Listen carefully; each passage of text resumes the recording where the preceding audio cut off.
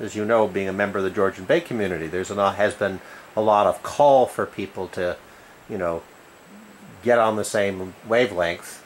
And again, it's something that is interesting to me and a lot of other people that have asked, is this a constructive thing if you try and make people agree ahead of time because it simplifies the decision for government? Well, it certainly does.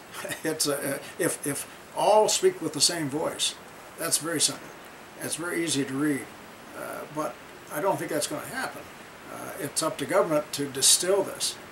They're the ones that have to figure out what works and what solves the problem. It's not, you know, government's not easy, Right. and finding that common solution will be a considerable job for them. So while it might be in a perfect world, wonderful if everybody sang from the same piece of music. That would be good, but they don't.